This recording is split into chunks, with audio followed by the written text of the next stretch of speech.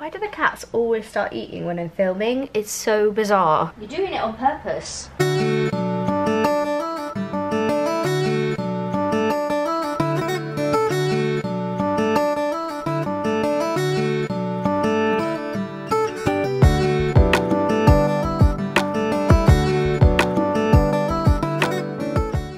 Good morning everybody. It is a bright sunny October day, so there's loads of different shadows here in this video as I'm filming it, but I guess I just apologize for that. But at least we get some nice bright lights, right? I feel summery even though it's October.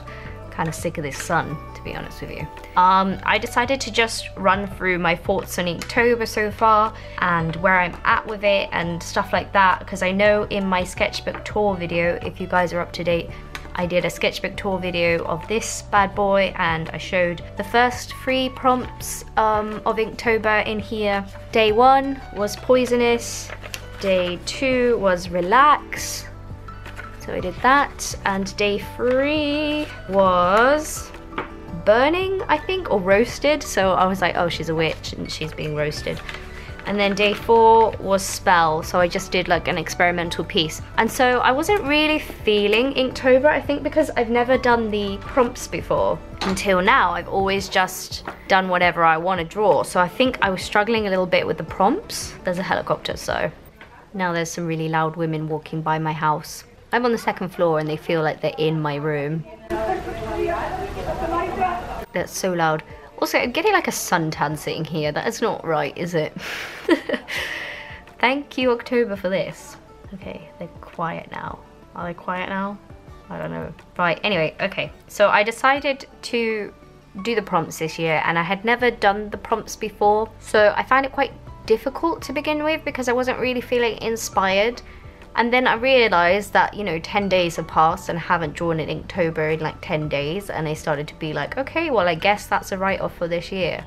But then I decided to restrict myself more because I think with art, when you restrict yourself, it makes you be more creative. So I kind of restrict myself with the prompt, but it wasn't working for me. So I restricted myself more to put a theme onto the whole scheme of what I was drawing. So I decided to draw like scenes from my book, Princess Cursed, to illustrate some bits in the book that is happening, but that would work with the prompts because I thought that would be fun. And then I just instantly felt like really into it, and it was really enjoyable for me. And yeah, that was great. Before I start, I just want to go into the materials I'm using. So firstly, I'm using the Pentel Pocket Brush Pen, which is just ink pen, and it's very nice, and I used to use this all the time, but it is quite hard to use with line control. So I've just got this zebra something. It's in Japanese, so if you can read Japanese then let me know what it is, because it came from Jet Pens, I believe I ordered it from. So it's like a nib like that, but it is still a brush pen, but it's quite nice.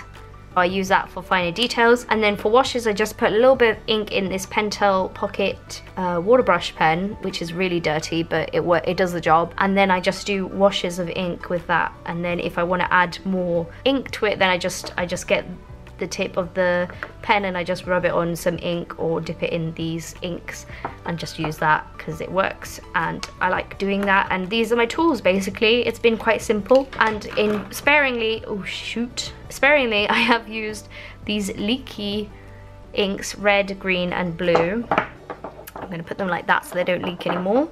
I've used those sparingly. In some places, you'll see now. Okay, so let's just get started. You're like, where are the images, stuff? Shut up talking. I know, I'm sorry, I'm just trying to explain myself, and now I've got ink all over my hand. Let's zoom in, because this is ridiculous. You need glasses to see this stuff. First of all, I ran out of sketchbooks, so this sketchbook came to me after I had done these images. I did them on this cheap watercolor paper that I got from Tiger, and I quite like the textures that it gave, but also it was quite hard to use, but I think it works.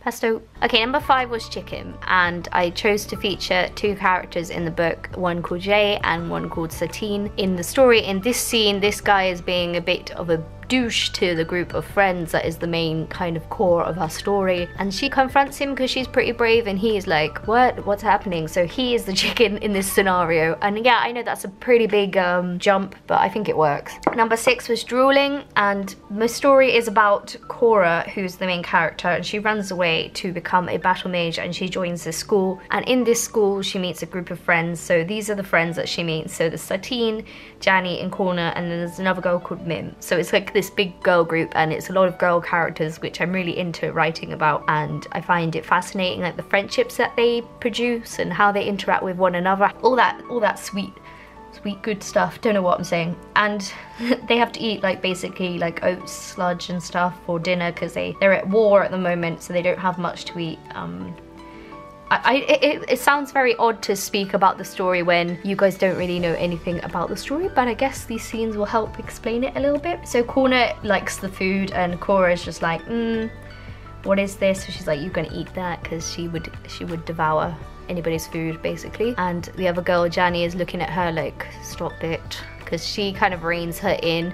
She's very bossy and brutish in your face, but like very loving character. And then Janny is kind of the girl that's her sidekick, like her best friend, but reels her in and tells her not to say things to people, and she's just like, nope, gonna be bossy and nosy and stuff, and she's like, you gotta have polite manners. But no, that's basically the story of those two. So when Cora first goes to this battle mage school, she's obviously very exhausted. So I drew this scene that's not necessarily in the book, but I know I do talk about her being exhausted after training, because they have to do sword training and fight training every day. And so I imagine that somebody shouting take off your boots in the room, because she shares a room with all these girls that I've told you about. They all share a room together. So I imagine Janny is telling her take off your boots, because she's the only one who would care about that sort of thing. These events that are in these images don't take place chronologically, they're all out of order, so don't think that this is the story. This is in the beginning of the book, so there you go. Okay, bye. And then Star, I decided to draw the night sky, a scene where Cora runs away. She runs away with this guy basically, not because she's in love with him or anything, but because he says he can offer her a place in the battle mage school because he's sort of a scout for them. He comes up with a plan with her to lie about her not having any powers. He sort of lies to the guards and people that gave her entrance, saying that she has powers, and they're sort of friends in this instance. But at this point of the story, I think Cora's sort of regretting her decisions to leave her home, but also excited about what's coming next. So I really liked to draw that scene. I'm not a huge fan of this drawing particularly, but it's nice to imagine what that would look like. All this time I've just written these scenarios down and never really sketched them out and stuff, so it's really fun to see it come to life. Here's a little spoiler for week. But number 9 was Precious, and I thought the friendship between the two main characters, Cora and Satine, is very precious because they're sort of magical partners and they're soul twins. Do you mind, Pastor? I'm trying to talk about soul twins. I know you're not on the camera, but you need to calm down. So yeah, that's what I did for Precious, and I do really like this image. I think it's really sweet, and Pastor. She just spilled all my gouache paints everywhere. No, don't. She's in an obnoxious mood right now. Okay, sorry. Precious. So their friendship is precious. I think a lot of the friendships in the book are precious because I think that's what the story is about. There's lots of different themes in the book, such as prejudice, bullying, but I think friendship is probably the core of the story.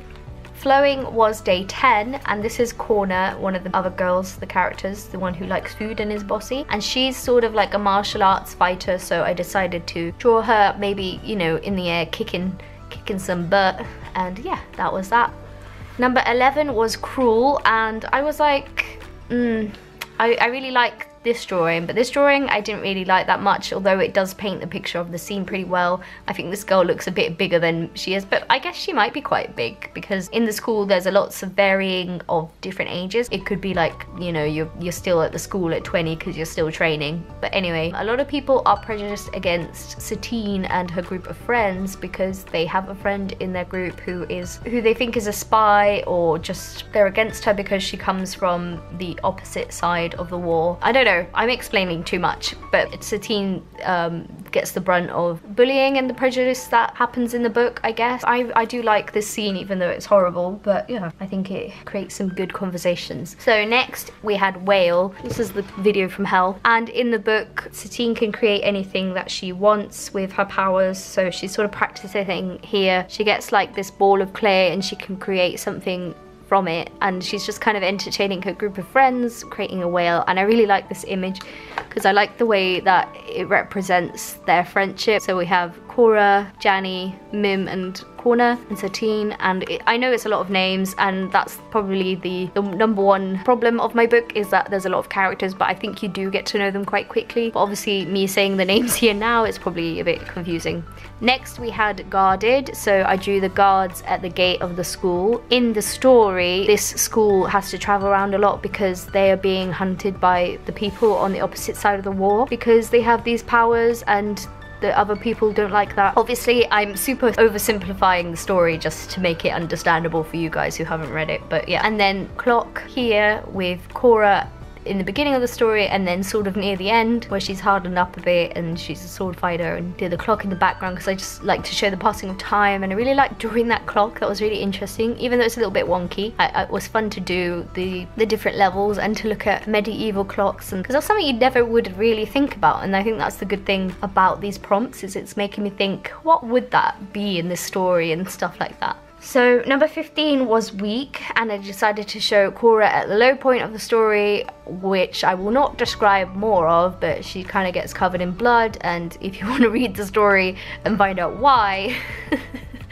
that's such a bad hook, isn't it? The character gets covered in blood, go read it why. Yeah, so she's just weak there. There we go. I'm sorry about this light. The light is steadily becoming darker on this side of the table. Okay, I'm sorry about the changing light, but the light is slowly drawing away from my desk. So day 16 was Angular, and I decided to just kind of draw some weapons from this story. So there's a lot of swords and daggers and things. I guess I don't really mention daggers very much, but I assume some characters would be wearing them. I also delved into using this Carmine Winsor & Newton ink just because I thought it would look nice, and I used it here to highlight that that was blood, but it is very pink. I thought it would be more red, but it's very pink. I like the overall look of this one a lot.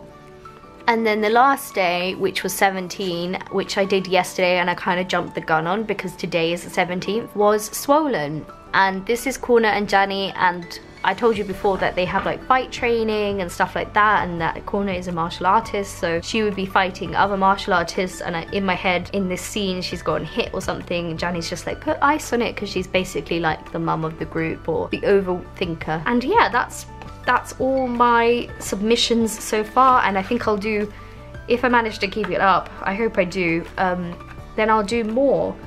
And like I said, putting another constraint onto the constraint that I already had really helped me think of different ideas and different scenes, and I thought this was really fun to do. And I know that I go on about this book and stuff, and I hope that you guys don't think I'm trying to sell you something, because it's not what I'm trying to do. I'm just saying that that's what I work on, because at the end of the day, that's what my channel is about, is what I work on, the stories I produce, what I'm doing with my time. So I'm just, yeah, I just decided to draw images from my book because that is what I'm passionate about, and that is what intrigued me more. So I hope you liked seeing all these doodles, and it kind of looks like a little bit of a comic, doesn't it? It would be nice to do a comic of this, but I've already written a book, so that wouldn't make sense.